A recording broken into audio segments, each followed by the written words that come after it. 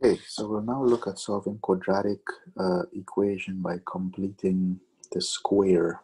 Now, because I'm leading this here to some sort of pre-calculus, where we'll be writing quadratic equations in either standard or general form, probably the way I'm going to explain this will be a little bit different from what you have seen before. But I'll link the two so you can actually understand, or maybe I'll solve it the traditional way and then show you what the difference is as we move forward. Okay. So the first thing I like to do is recall what a quadratic equation is, right? So a quadratic equation is an equation, okay? Quadratic equations are equations written in the form ax squared plus bx plus c equals 0. As a reminder, to solve quadratic equations should be equal to 0, okay? And a cannot be equal to 0. The coefficient a cannot be 0. Okay? Now, completing the square is one of those lengthy methods of solving quadratic. So we have seen before where we have solved by factoring. We've looked at solve by quadratic formula. So most people stay away from completing the square because it's not difficult, but they don't like it's too many operations, dividing by 2, squaring, and so forth. Okay. So there's also a series of steps that we will look at. So the series of steps is usually the summary here. So the first thing we want to do is write the equation in the form ax squared plus bx equals c. Now later on you will see that I will not do that, and that's what I wanted to point out here. In addition, if the leading coefficient is not 1, we have to make it 1. And I'll show you examples of that. Then we add the square of half of the coefficients of b on both sides, which is step 3. And we'll see then from there we just move on and we solve. So let's dive into an example here, okay? Let's go straight into an example and we'll revert to the guidelines as we solve the example. So, example, solve by completing the square.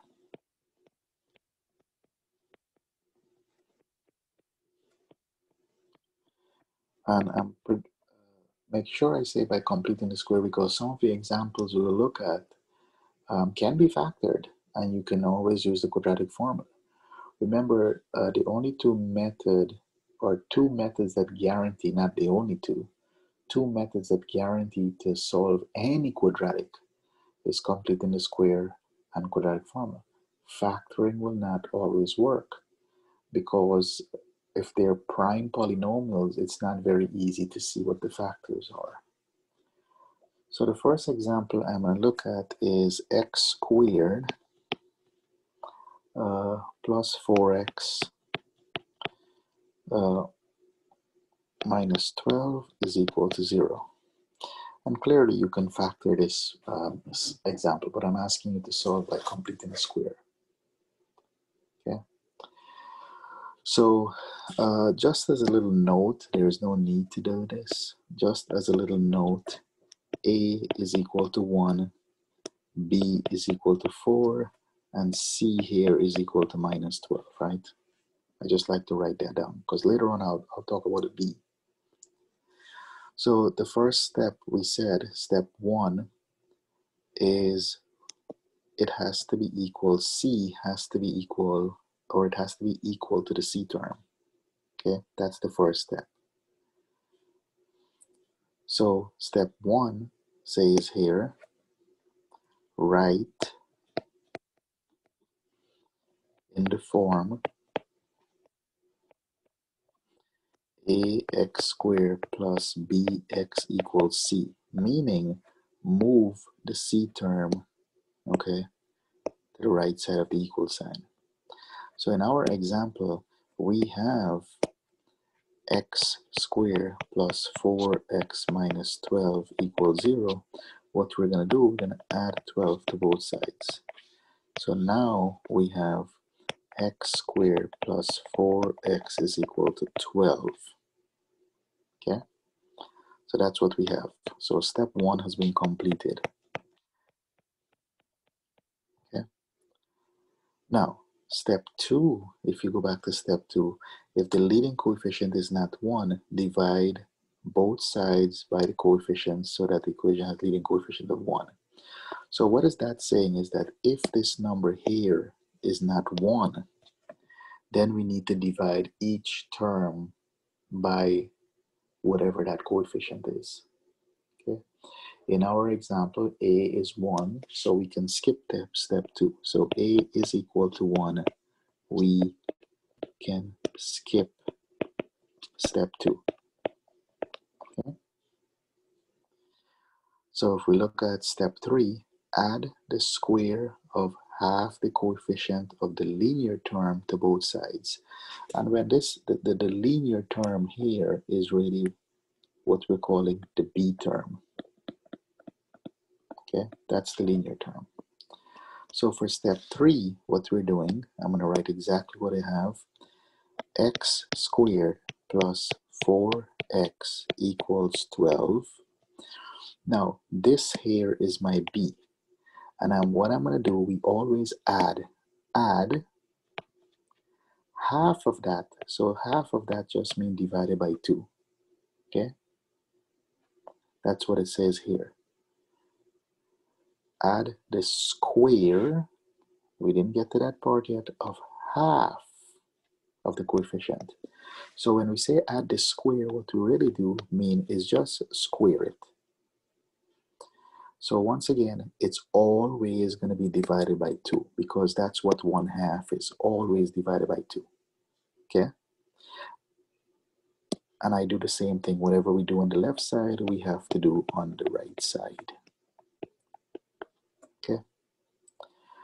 Now 4 divided by 2, this can be simplified. Okay? So if we simplify that, okay, we have now x squared plus 4x plus 2 squared. Okay? And 2 squared we know is 4, but there's a reason why I'm not writing 4. Okay?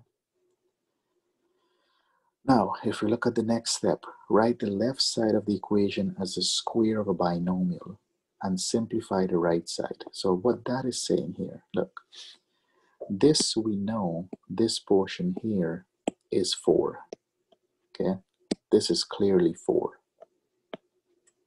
Okay, now can you factor this? Okay, so can you factor x squared plus 4x plus 4? And I'm sure you can, because if you factor this, you'll get x plus 2 times x plus 2, which is really x plus 2 quantity squared. Okay, so you will see later on what we can do. In my next example, I'm going to skip this and skip this. And the reason I'm saying you can skip this, look at what happened and the reason why I didn't write. Notice the 2 terms that has the square, okay? And those 2 terms are the x term and the 2 square terms. So look at what we have here, x and 2, okay? So in my next example, I don't want to give you all of this in like one breath. So this is equal to now 12 plus 4. So we have x plus 2 quantity squared is equal to 12 plus 4 is 16. And then the final final step, let's write that, is to solve. So x squared, x plus 2 squared, quantity squared, is equal to 16. To get rid of the square, we saw that we have to take the square root of both sides. So x plus 2 squared, and we'll take the square root, okay, on both sides. So we talked about this in detail in one of our prior videos, and we already know what will happen. We know that we have to get plus or minus and the square on that side, because whatever we do on both sides, right? We have to do it on both sides. So what happens here, this will cancel out with this, leaving you with just x plus 2, and then plus or minus, we know 16 is a perfect square, so we have 4. And then once again, you know, we have two equations. We have x plus 2 is equal to positive 4, and we have x plus 2 is equal to negative 4. Okay?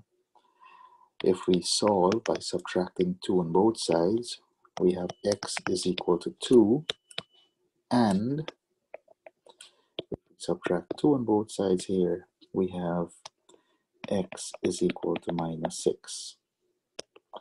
So likewise, if you had solved this by factoring or quadratic formula, you'll get the same answer. Okay? So as you can see, steps are, you know, it's very long, and then the half of the b and square it and so forth. Okay? So let's look at another example. So let's look at this example here. Solve by completing the square again. We have x squared plus 12x plus 27 equals 0. So remember, our first step that we're looking at is that it must be equal to whatever c is. So just as a little note, I said we like to write a here, b, and c. So a happens to be 1, b happens to be 12, and c happens to be 27, all positive. So we move the c, okay? So step 1, move c to the right side. So this becomes x squared plus 12x is now equal to minus 27. Step 2, right? A must be 1. In our scenario, in our example, A is 1, so we don't have to worry about that, right? A happens to be 1 here. It's already 1. We said if A is not 1, then we divide every single term by whatever the coefficient is. So this is done. Step 3, okay, step 3 is the complicated step. So I'm going to write what I have, x squared plus 12x equals a minus 27. Step 3 says, okay, take half of b, add it, we always add, so that means 12 divided by 2, and we must square it, okay, always divided by 2, because it's always half of b. So this is b here, right? This is b, so half of that. So this can be simplified, 12 over 2, and I'm not going to square it because now I'm going to focus on what I wanted to point out to you. So this becomes x squared plus 12x, and we write plus 6 squared. And that is equal to minus 27 plus 6 squared. Oops. Let's stay consistency with our colors. Now, here's what I want to show you. Notice that which two terms has the squares, okay? So what I'm going to do, the shortcut to factoring this, the shortcut is we bring down the x, okay? We bring down the 6. And whatever this sign is, always the sign, that's the sign that comes down. And we now square the outside. Okay. Now you will notice if you want to try this on the side to do some side work, right? If you want to do some side work, see what's happening. This is the same as x squared plus 12x plus 36, because 6 squared is 36, which is really x plus 6 times x plus 6. Okay? So you will get the correct answer regardless. You'll get x plus 6 times x plus 6, which is really x plus 6 squared. The reason I'm showing you this here, folks, is because when we're going to have to deal with fractions, and it's not very easy to see what the factors are. That's the only reason I'm showing you that. So what is this equal to? Let's simplify the right side. This becomes minus 37 plus 6 squared is equal to 6 times 6, which is 36. Okay, that's a little scrap work. So we have x plus 6 quantity squared is equal to minus 27 plus 36, okay, gives me positive 9. And now, what are we, step 4? Are we at step 4? I think I've passed step 4. Yes, this was step 4 here. This is our step 4.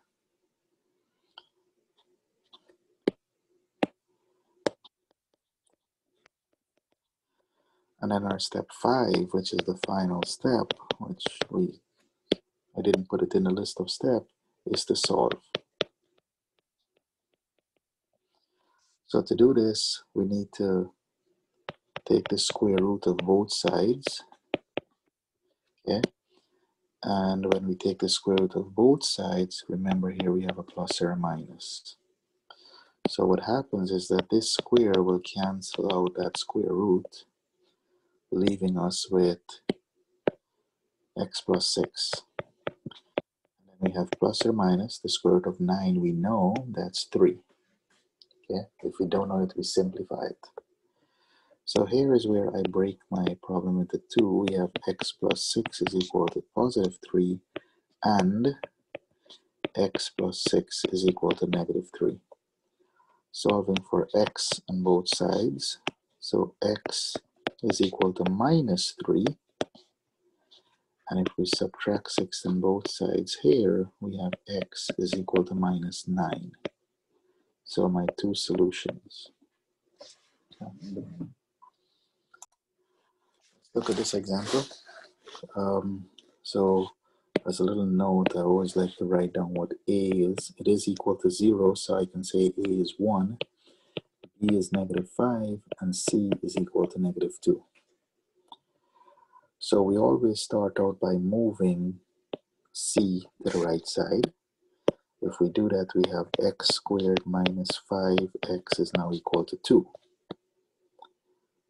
Now a is 1 already, so we don't have to worry about dividing anything. So we skip step 2. In step 3, okay, we have x squared minus 5x, and that is equal to 2. In step 3, we take half of b and we add it to both sides. So this becomes 5 over 2, and we square it. Okay. 5 over 2, and we square it. And then in step 4, we factor the left side, okay, which is right the left side of the square of a binomial, and simplify. And this is what I want you to focus on. This term here is a square. This term here is a square. Notice that we cannot simplify 5 over 2 now. So this will take some more work for you to write it out and factor it. So what I'm saying is that you can simplify this or factor this, bring this term down without the square, bring this term down without the square, and always the sign that separates A from B. So now it's a minus, and we put the square on the outside. If you write this out the long way and factor it, you will get this answer, which is the same as 2x minus 5. Okay?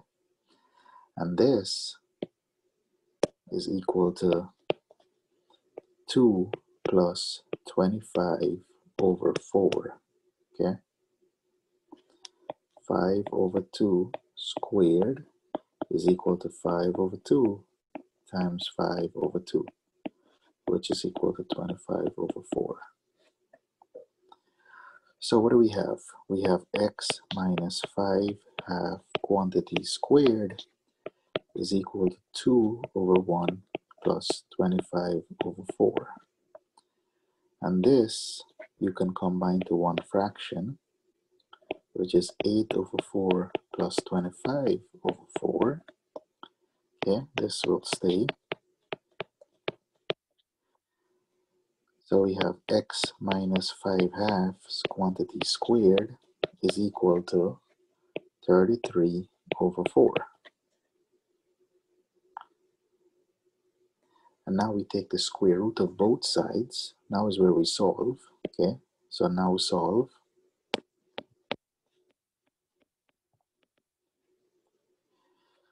So we take the square root of both sides. Don't forget, when you take the square root, on the right side, we have plus or minus.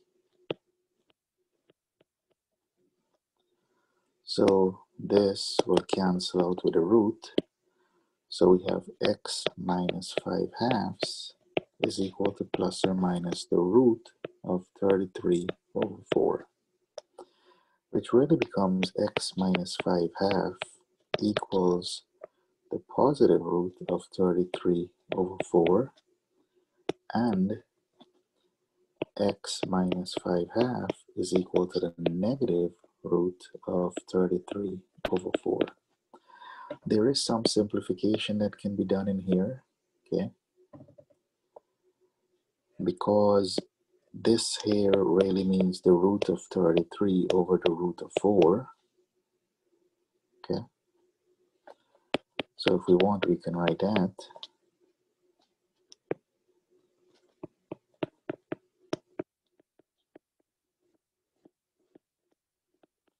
And the root of 4, okay, can be simplified.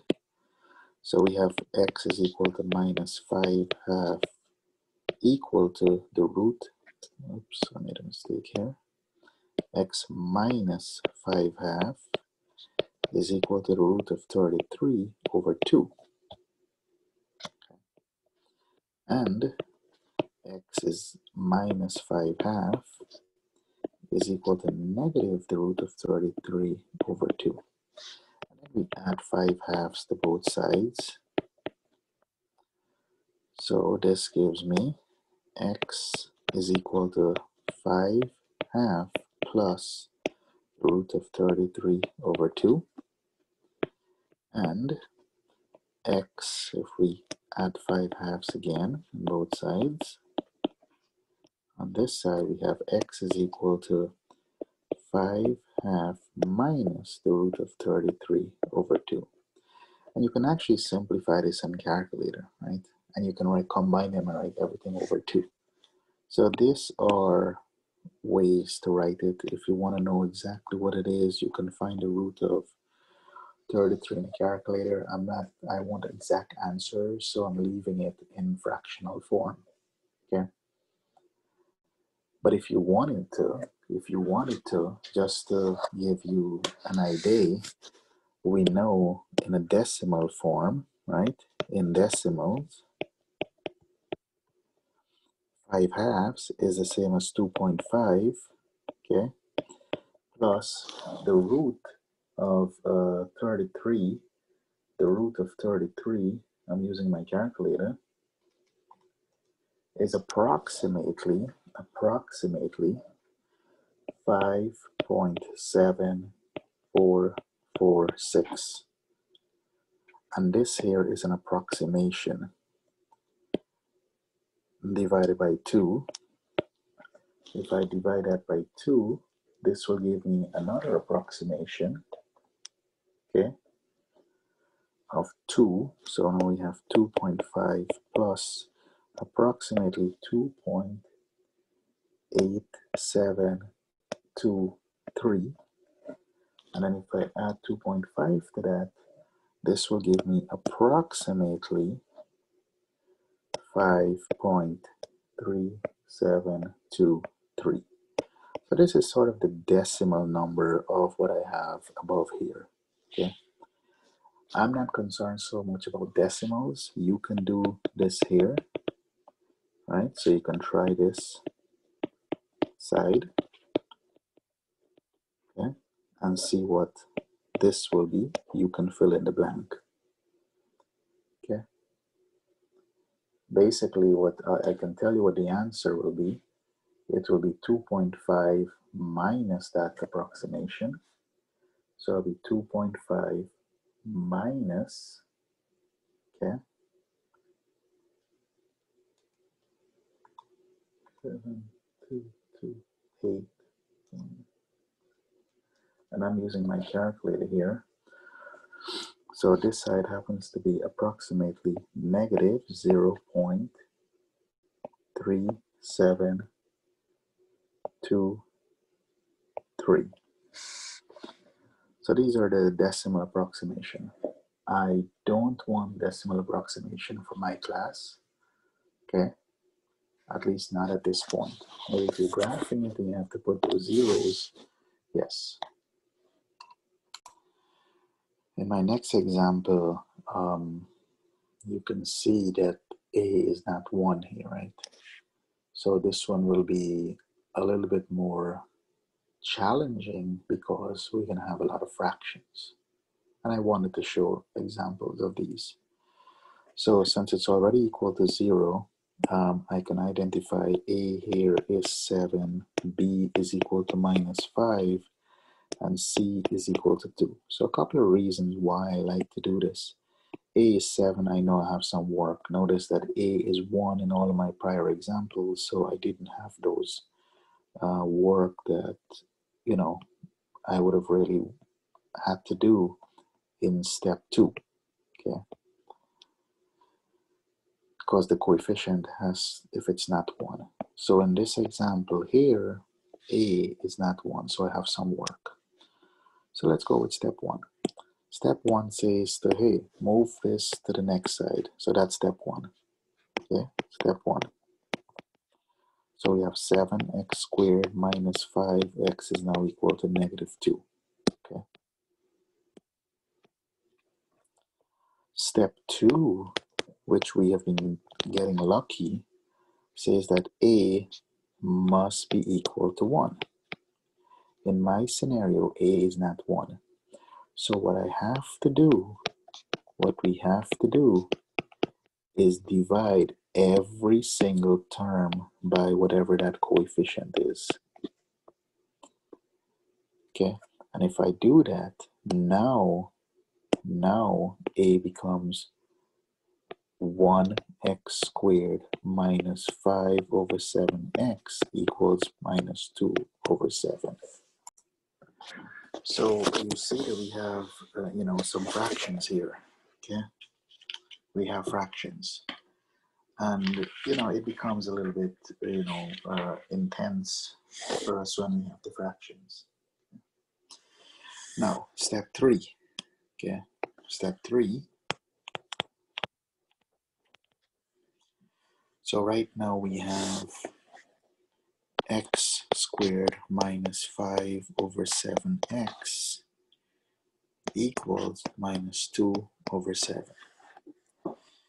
Now, step 3 says take half of b, and this is something else that I want to point out to you. Now, because b here happens to be a fraction, okay, dividing it by 2 is the same as if we multiply, dividing it by 2, right, is the same as if we multiply it by 1/2, okay? So I can do that on the side, some scrap work. if we have 5 over 7 divided by 2, this is equal to 5 over 7 divided by 2 this way, which is 5 over 7 times 1 over 2, which is 5 over 14.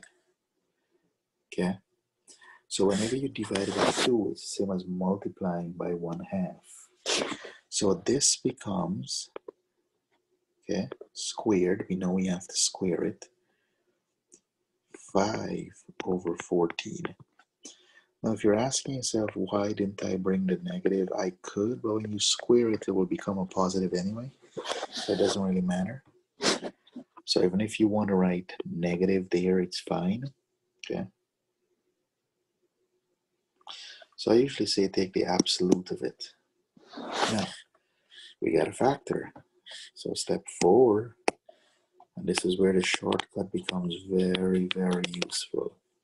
Notice my two terms that are squared. Okay. This term is square, that term is square. So what I do in step 4, I bring down the x, I bring down the 5 over 14, and remember always the sign that separates the a and the b, so it's a minus. Let me put the square down inside. That is equal to minus 2 over 7 plus square of 5 is 25, and I get my old handy dandy calculator here. 14 squared happens to be 196. Okay.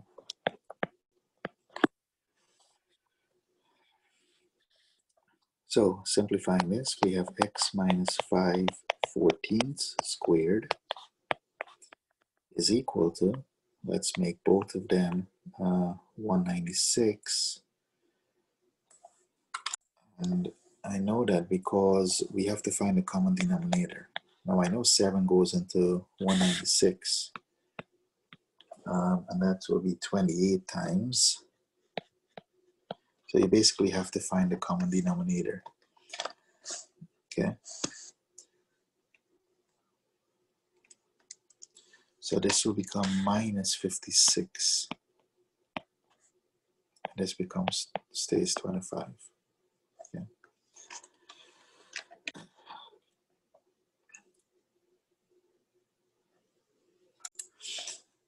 We can still combine the fractions on the right side. So we have x minus 5 14ths squared is equal to, if you combine this and this, since we have common denominator, this becomes negative 31 over 196.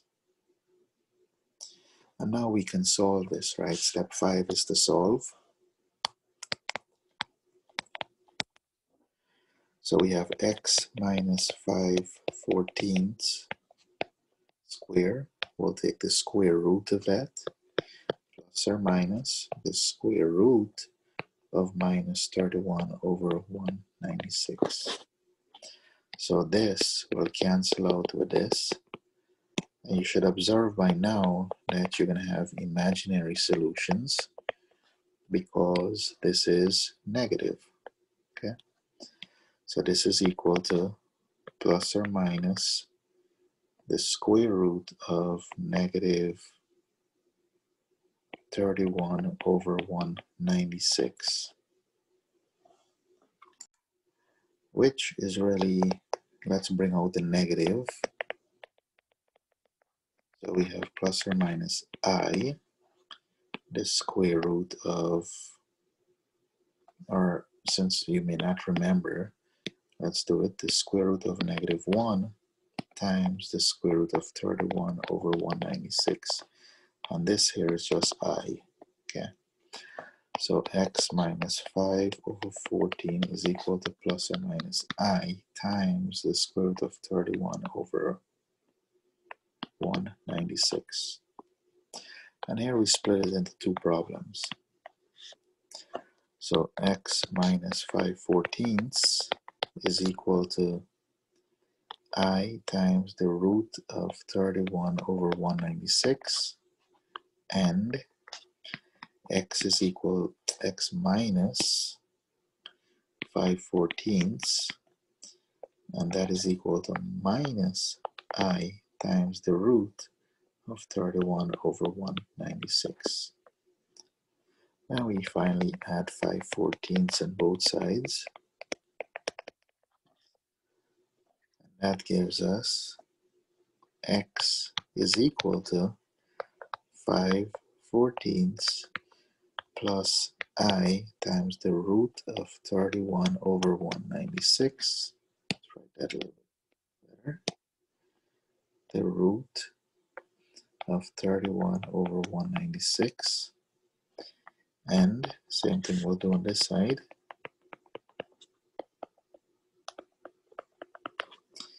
X is equal to 5/14 minus I, the root of 31 over 196. And these are your two solutions, your two imaginary solutions, that is, right? Because there's an I in there, it's imaginary. So an example to show you what happens when A is not 1, and then sometimes you can end up with a lot of fractions, right? When A equals 1, this is a must. Okay? So these are examples on solving by completing the square. Not a method that most people favor, but we'll have to learn it when we do, or when we learn how to transcribe from standard form of a quadratic to general form, or general form to standard form. Okay, so I hope these few examples will help you with your work. Okay, and that's where we'll stop for now. See you next time.